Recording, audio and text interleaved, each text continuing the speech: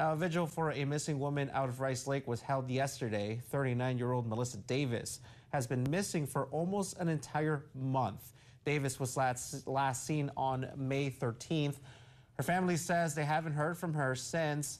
And Friday night, the community came out together to raise awareness in the hopes of finding her and bringing her home.